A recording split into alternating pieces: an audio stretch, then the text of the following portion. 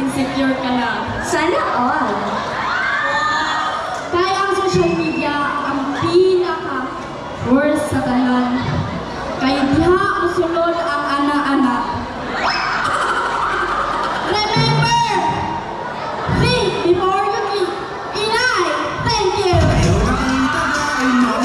Thank you so much, candidate number 3. Think before you click para di makaana-ana. Mo rin na part. Maayong gabi, candidate number 4. Isa. Kumusta itong bagtak dira? Pumata kayo! Tingala ganit ko, ninaog na rin ang mangga Cebu karon. Hindi nga naman. Okay. How do you feel tonight? Aside from being beautiful. I feel great, of course. Wow, natural. Are you ready for your hashtag? Of course. Yes. Sir, please do the honor. Hello, may gabi, candidate number May gabi, 4. sir. May gabi po, sir. Ang imong hashtag, ma'am, is please convince me. Hashtag OFW. OFWI. Thank you, sir, sa inyong hashtag. OFW, ang tinaguriang bagong bayani ng mga Pilipino. Dugo at pawis ang kanilang isinakripisyo para mabigyan tayo ng magandang kinabukasan. Kahit tayo ay namimiss nila, di nila inantala ang kanilang nararamdaman para lang sa atin. And I thank you. Very much, candidate number 4. Okay, let's go now to candidate number 5. Good evening, ma'am. Good evening. How do you feel? Nervous. Nervous. Okay, are you ready with your hashtag? Yes. Yes. So let's proceed to judge number 5. Good evening, candidate number 5. Good evening, Kuya Baghdad. Thank you. Your hashtag is respect. Thank you for the wonderful hashtag, sir. Hashtag respect. Respect is what we always need to bring everywhere because I believe that respect helps us to have a good communication with others.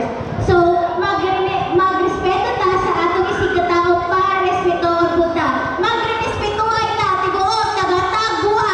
And I thank you. Thank you very much, candidate number 5. Okay, candidate number 6. Good evening, ma'am. Naba kayo pasalamatan, ma'am? First of all, I want to thank God for giving me strength in pag-apil na ko diri ang pageant. First time na ako mag-apil ng pageant with Q&A portion. And also, I would like to thank my father and my whole family na nanahid diri para mag-support sa ako. And also my friends and pwede na kabarangay na akong tanan. Salamat sa pagsuporta. Okay, thank you po, ma'am, for joining this event. So are you ready with your hashtag, ma'am? Yes. Okay, go back to judge number 1, tama ba? Okay, judge number 1 po for the hashtag. Maayong gabi, candidate number 6. Good evening. This is your hashtag. Early age pregnancy. Thank you for the amazing hashtag, early age pregnancy. Technically, women can get pregnant and can bear a child from puberty when they start getting menstrual period to menopause when to stop getting it. When they stop getting it.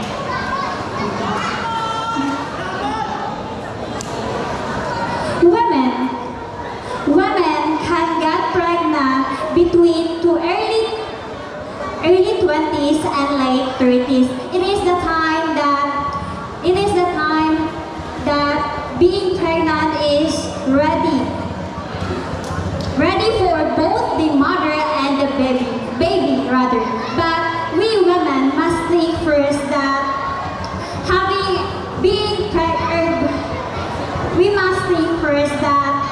early age pregnancy is a big responsibility. This kind of circumstances is a big responsibility. So we must think first we must stay first. We must be emotional, physical, mental, and have financial stability. And also,